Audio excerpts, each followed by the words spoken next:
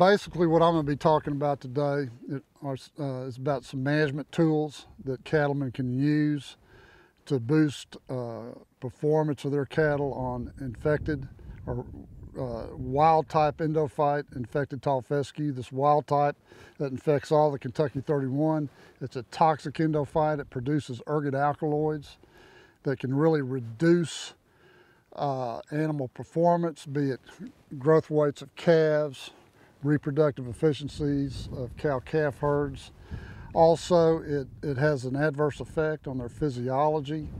The ergot alkaloids cause vasoconstriction and reduces blood flows to their peripheral tissues where they can't regulate body heat.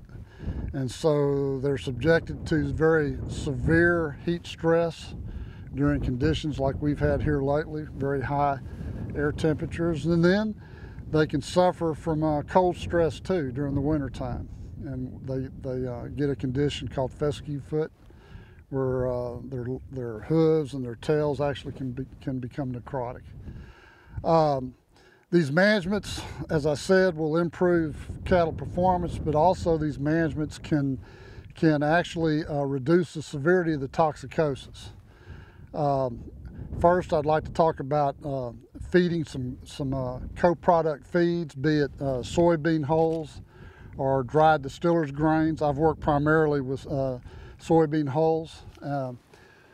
I say we could do this with concentrates, but with corn, soybean concentrates, but those ingredients have gotten so expensive that it's really cost prohibitive for cattlemen now. So we're looking at more the co-product feeds. They've gone up in price too, but they can still be purchased and used in a cost-effective manner in improving cattle performance on tall fescue. I say feeding and not supplementation because we've been doing this with stocker steers, feeding at a rate of 5 pounds per day above what you'd consider supplementation. And we got to get a higher percentage of their diet in these co-product feeds.